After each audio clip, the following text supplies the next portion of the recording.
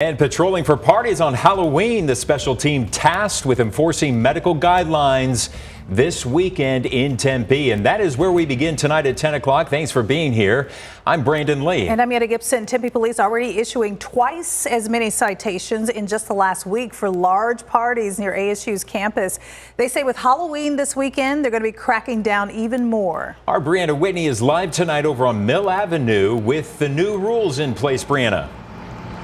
Yeah, Brandon, it's no secret Mill Avenue is known for its crowds, parties, and large gatherings of college kids.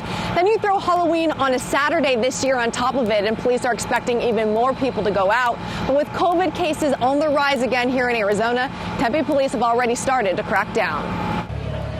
People in Tempe are expecting Halloween night to be lively around ASU. This weekend will be crazy, I'm sure. I mean, I've definitely heard there's going to be some decent, big, get-togethers and such. But Tempe PD says not so fast.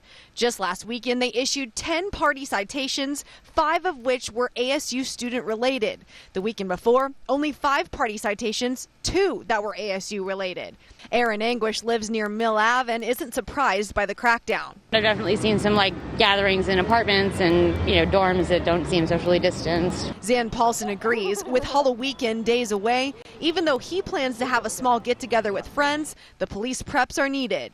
I want to make sure everyone else is safe with it, but people are going to do what they want to do in the end of the day, so I definitely think having a little extra enforcement going on when it comes to bigger get-togethers might be for the best of everyone else. And in the name of having the right tools to put safety first this year, Zan is extra committed. What are you dressing up as? I'm looking at, I'm either going to be a priest or a sexy Bob the Builder.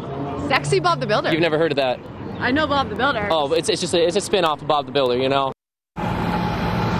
Sexy Bob the Builder, that is a new one. That is a good one. But Tempe PD will also have designated party patrol officers this year. Basically, those officers will go out to party calls and take enforcement if needed. They'll also have extra officers out here on Mill Avenue on bikes to make sure COVID compliance is being enforced at bars and restaurants as well.